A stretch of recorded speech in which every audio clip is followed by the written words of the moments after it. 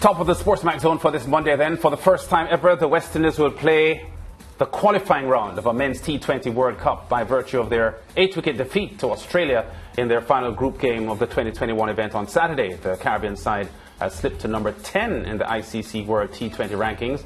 Only the top 8 teams qualify automatically for the Super 12 phase of the 2022 tournament, set for the 13th of October to the 16th of November in Australia.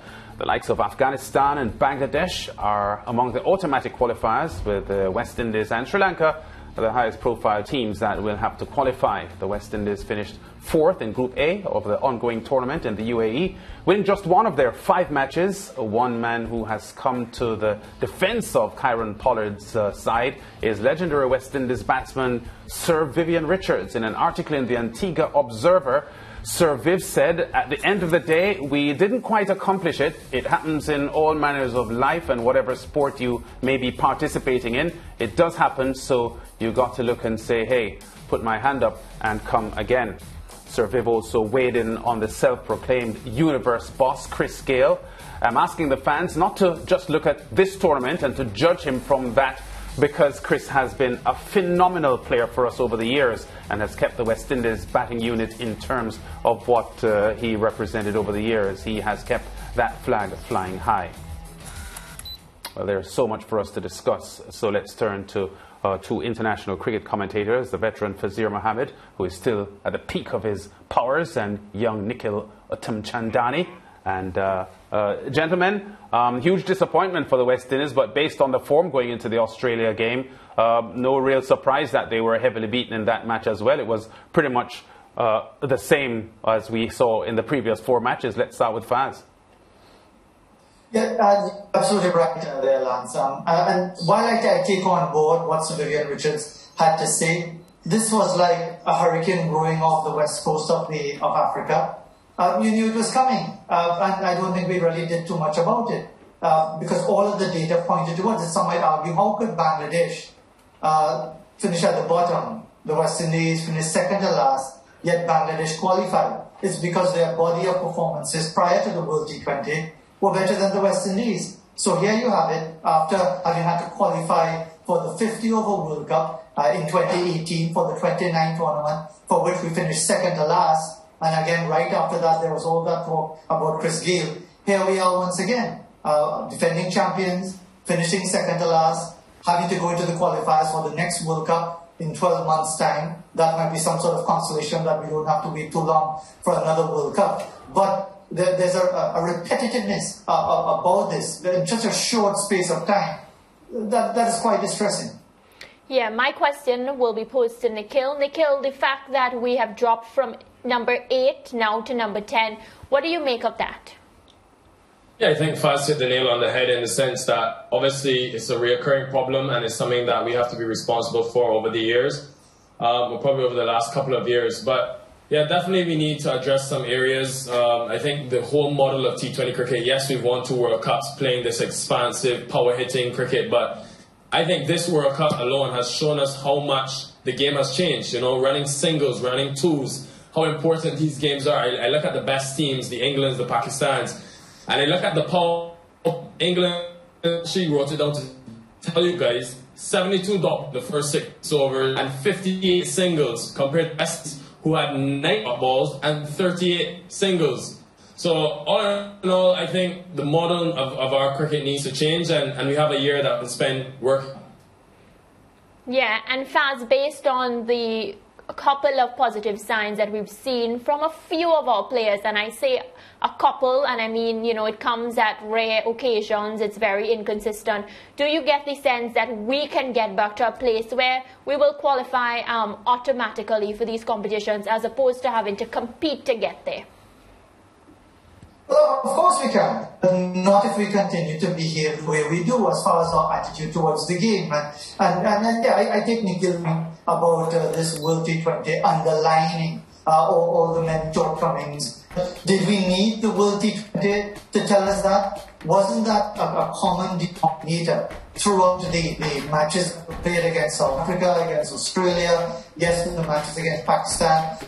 Wasn't that being said over over again, and we were reassured that it would that much of an issue.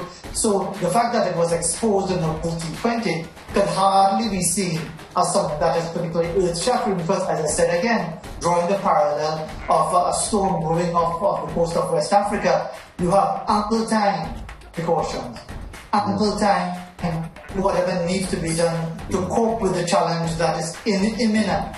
But we just didn't seem to do it. All right, Faz and Nikhil, we have to end the discussion with you guys here because we're having some audio issues here, so we'll try to get that worked out. But we thank you for the input so far on the show as we review what has happened with this West Indies team in the UAE and the disappointment of first of all, not retaining or not even challenging strongly to retaining their title. And we'll talk again in the future. But we spoke about some comments there from Ivy Richards a short while ago, George and Mariah. And I guess what he said, you have to accept it. He feels that way. But I don't think most of the fans are thinking the way Sir Viv is thinking. I think because Sir Viv has walked the path before, yes. He knows that there will always be ups and downs.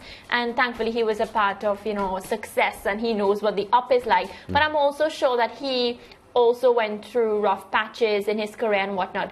So I think he is trying to shift the narrative from, us. It already happened. What happened at the World Cup is already done and dusted. And I think Sir Viv is just trying to tell us that, all hope shouldn't be done. We should find some sort of positivity, and maybe we can bring back West Indies cricket to where it should be. Except that based on what we've seen, it's so difficult, especially for the younger fans who, now are looking at the game and they're now trying to fall in love with the game. It's a bit difficult for them. Yeah, and I think, George, what Faz was probably trying to say is that he heard Viv, he accepted what Viv said, but I think Faz's point is that the writing was on the wall and there was a certain level of inevitability about what would have happened in UAE. Faz is correct. What is also correct is that if we had taken a young team with the Sherfane Rutherfords and the Romario Shepherds and so forth and gotten a hiding like we've got with the senior players, the opprobrium and the criticism would have been worse. It would have been more vapid than it is now. And so perhaps it is that dying and being embarrassed with the older players is less of a fallout than if we had gone with the younger players, because of course the inevitable question would have been, well, why did you bench experience and go for callow youth at a tournament like this where these guys know the conditions, these guys were playing in the IPL, how could you sideline them for some other people? On to the Sir Vivian Richards point, Mariah is onto something there, because guess what? I think the appeal from the boys to, well, the posture that they adopted before the tournament and the adversarial note struck by Pollard and company against the media especially, it was that struck a chord with Sir Viv. And then he saw what happened between Chris Gayle and Sir Kirtley Ambrose for some rather benign comments that Sir Kirtley made. Those comments shouldn't rile up anybody, let alone Chris Gayle, but they did rile him up. So Sir Viv, examining the landscape, says, well, you know what? There'll be no shortage of criticism for these boys. They failed, and they failed badly. Obviously, they are hurting. You know what? I'm going to use my capital and I'm going to give them some support publicly, because I want to counterbalance the criticism that they are facing. I want to, my thoughts should act as a counterbalance to the weight of the criticism that they are facing. And I think that's a studied, I don't think it's an off-the-cuff reaction. I think Sir Viv has analyzed it and said, you know what, I need to use my political capital, my capital, cricketing capital, in this way to offer some support. But deep down, he knows that the criticism is true, because there's nothing that has been said about this band of men that is untrue about their form and their fitness and the quality of performances. We should not let the cricketers' teams escape, or the coaches, because guess what? I saw no evidence throughout this tournament that this team was being coached and fashioned in a strategic manner to respond to what the opposition was doing on the field, or to do the things that were necessary to allow them to self-actualize. And I think that was a major failing in this World Cup, the quality of direction from the sideline.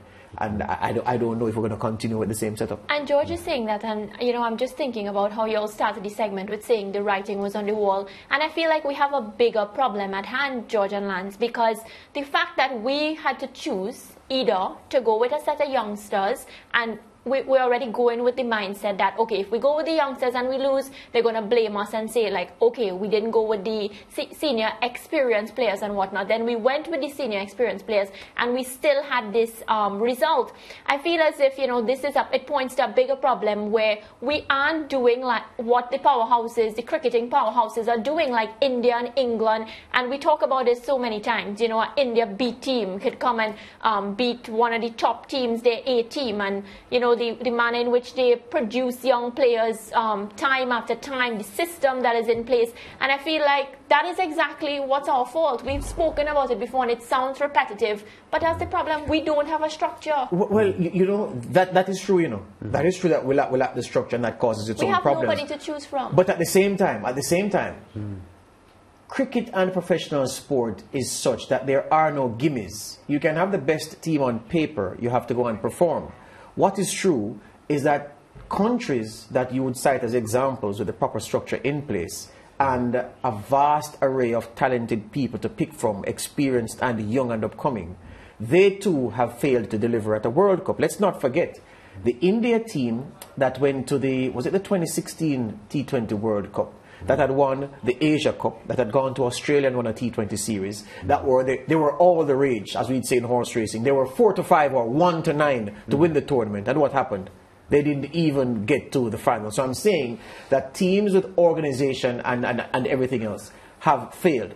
The thing about the West Indies is that where it is that you have seen teams with organization and structure fail at the tournament, but you didn't see that before the tournament started. With the West Indies, you saw it before the tournament started that this not going to work. And that's not a good sign. Yeah, and the thing is, you mentioned India, George, but India's failure to get to the semi-finals must be seen from an Indian perspective as a shocking disappointment for them here in this tournament. Because most people think, I am among them, that India has the best cricketers in the world.